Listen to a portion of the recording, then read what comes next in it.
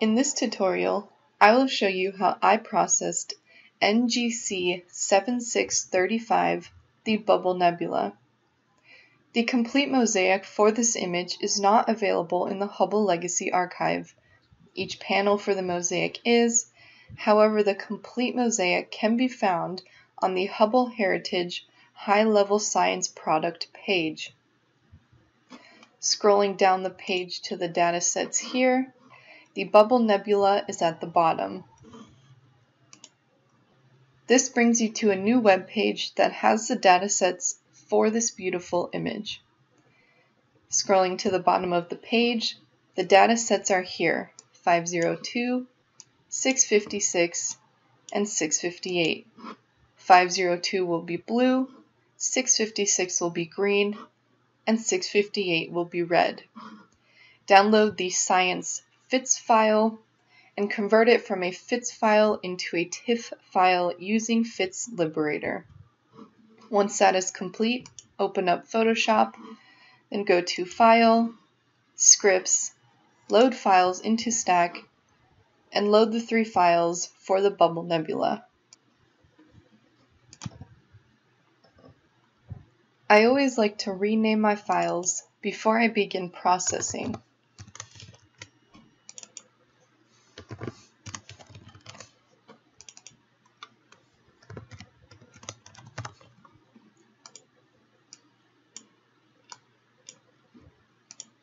From there, I start with the bottom layer, unselecting the eyes so that layer is visible, and adjusting the levels before I begin processing through image adjustments and levels.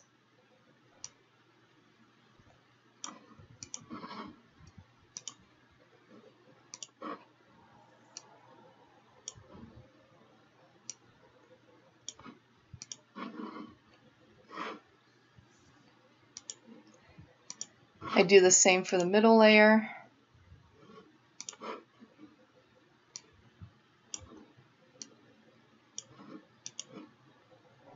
and for the top layer.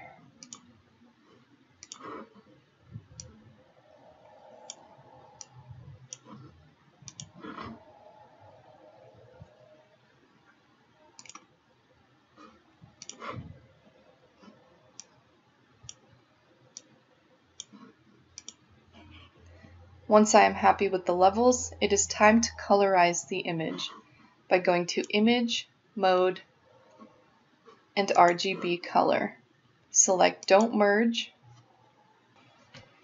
and once again unselecting the eyes and starting with the bottom layer, I go to Layer, New Adjustment Layer, Hue and Saturation, and choosing Colorize, I begin with the blue layer.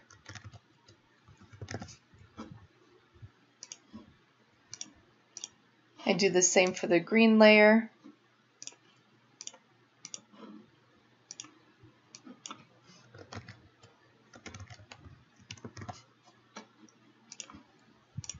and the same for the red layer.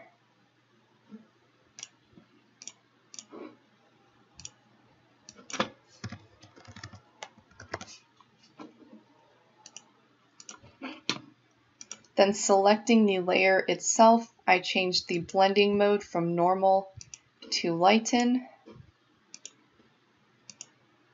Only for the top 2 layers. It does not matter if you do the same for the bottom layer. It will still look the same, whether it is normal or lighten. Next, I flatten the image. First, I will create a duplicate layer from the background, and before I begin any processing, using the Perspective Crop tool, I will cut out the area of the image that I would like to process.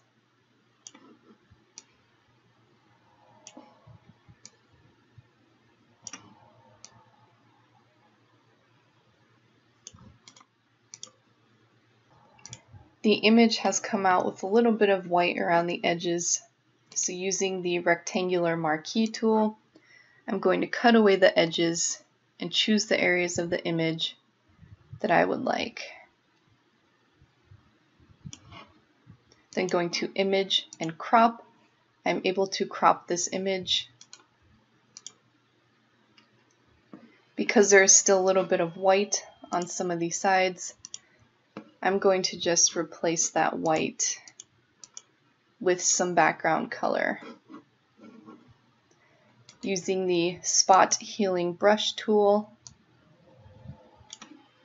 it will fill in the white with the black background.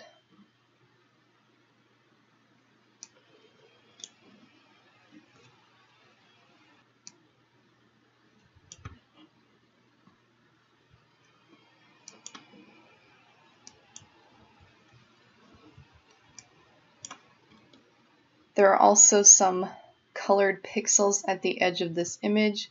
The spot healing brush tool can also get rid of those and create a more even background as well.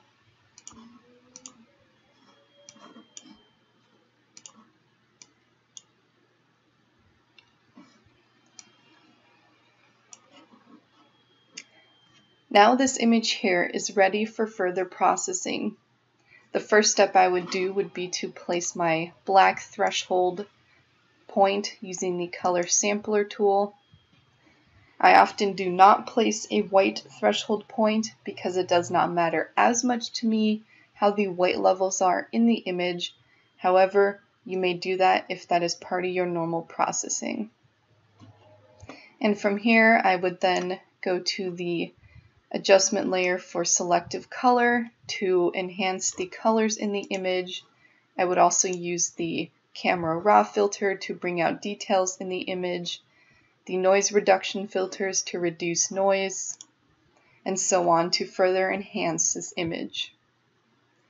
This is a stunning image and produces a variety of colors.